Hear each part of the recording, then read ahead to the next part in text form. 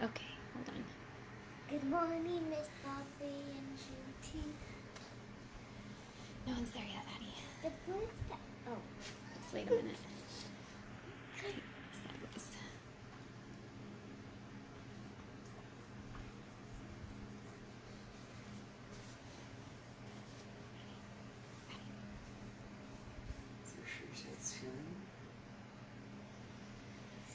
Okay.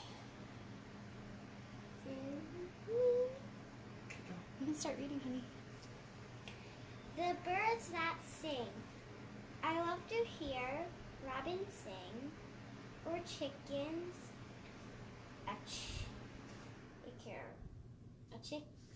or chickens. They sail around the sky of blue, and chirp to God how we love you. Amen. Oh, we also have some big. We also have.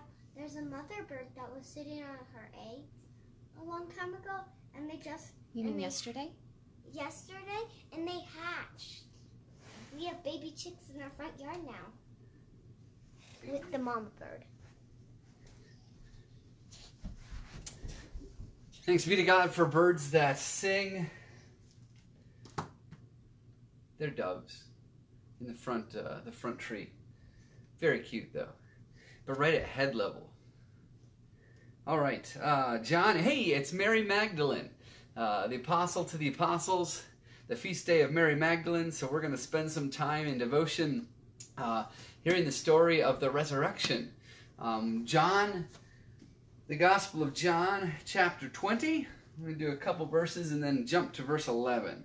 So if you want to read along, be ready for that jump. Otherwise, just listen along here in devotion this morning. Early on, the first day of the week, while it was still dark, Mary Magdalene came to the tomb and saw that the stone had been removed from the tomb.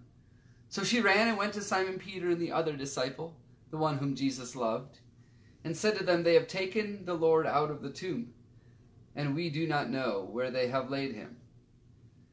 And then they all run, and then not there, the disciples go. But Mary stood weeping outside the tomb, verse 11. As she wept, she bent over to look into the tomb, and she saw two angels in white sitting where the body of Jesus had been laid, one at the head and the other at the feet. They said to her, "Woman, why are you weeping?" She said to them, "They have taken away my Lord, and I do not know where they have laid him." When she had said this, she turned around and saw Jesus standing there, but she did not know that it was Jesus. Jesus said to her, "Woman, why are you weeping? Whom are you looking for?" Supposing him to be the gardener, she said to him, "Sir, if you have carried him away, tell me where you have laid him, and I will take him away." Jesus said to her, "Mary." She turned to him and said to him in Hebrew, "Rabboni," which means teacher. Jesus said to her, "Do not hold on to me, because I have not yet ascended to the Father. But go to my brothers and say to them, I am ascending to my Father and your Father, to my God and your God." Mary Magdalene went and announced to the disciples, "I have seen the Lord." And she told them that he had said these things to her. Beautiful story for our humid day today. We'll be invited to this devotion to focus on verse 18, that last verse where Mary Magdalene went and announced to the disciples, "I have seen the Lord." A devotion from Christ in our homes today. Mary Magdalene was the first person ever to preach the good news of Jesus' resurrection. Unfortunately, this first sermon is often overlooked. The voices of women are often silenced or discredited, their words minimized. While the other disciples are hiding in their homes, Mary goes to Jesus' grave. However, she doesn't realize he has been raised.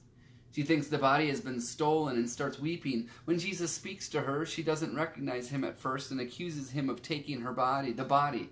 Nevertheless, she is there. She showed up. Mary shows up at the tomb and encounters Jesus. Not with all the right words or even a complete understanding of what had happened, but then she does what Jesus commands and announces the resurrection. Following Jesus isn't about getting it right all the time. It is about showing up, listening, and sharing where we see Jesus. It is about taking action, trusting that God will equip us.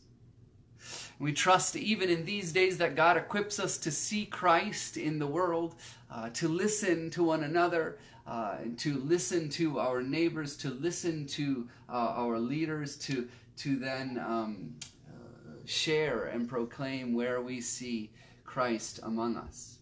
In invitation to pray together, my friends. May we hear the voices on the margins and see, O risen one, that what you're up to in our midst. Amen. And be invited as this day unfolds today to pray for those whose voices are silenced or not heard, those on the margins. Listen deeply and proclaim fully, God near. We worship tonight on the front lawn at 7 o'clock. We will send notes out of reminder, but if you want to remind others, and if you feel comfortable, come on at 7 for worship. If it's threatening, we'll have to make a decision then what to do, whether we duck inside, if there's just a few of us or what. Yeah, and then we'll worship. Wear your mask, Laura says. Wear your mask. Yes, please. Those continue to be directions in our summer plans, but wear your mask. We'll keep our distance, but we'll gather around God's word safely, hopefully outside tonight at 7 o'clock in the cool of the evening. God bless you, my friends, as we continue to share God's presence in the world.